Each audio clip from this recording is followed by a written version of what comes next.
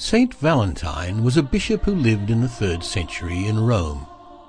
During his lifetime, the Roman Empire was crumbling down from the attacks of surrounding tribes. Emperor Claudius II, who ruled during the chaos, believed that marriage made soldiers weak. He issued an edict that forbade marriage to ensure the quality of his soldiers. The ban on marriage was a great shock. The kind bishop noticed the injustice of the decree. He held the law of the church and helped lovers who came to him, uniting them in a holy matrimony. But it was only a matter of time before the emperor heard about this friend of lovers and had him arrested. Valentine was imprisoned.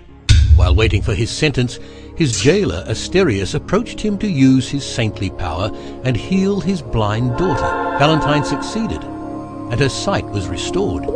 They became close and fell in love.